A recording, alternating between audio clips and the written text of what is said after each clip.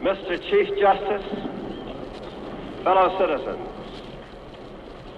I accept with humility the honor which the American people have conferred upon me.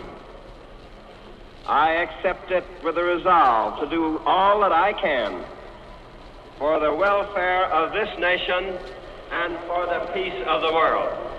The American people desire and are determined to work for a world in which all nations and all peoples are free to govern themselves as they see fit and to achieve a decent and satisfying life.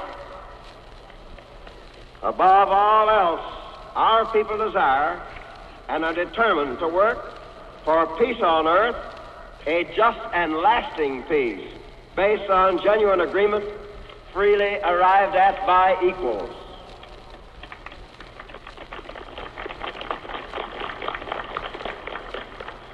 In the pursuit of these aims, the United States and other like-minded nations find themselves directly opposed by a regime with contrary aims and a totally different concept of life.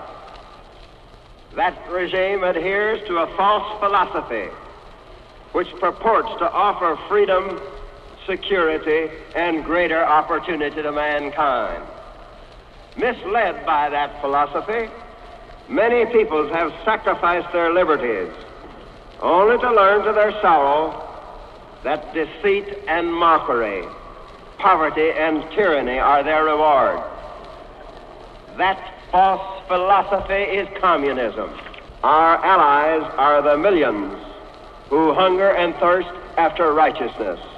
Steadfast in our faith in the Almighty, we will advance toward a world where man's freedom is secure.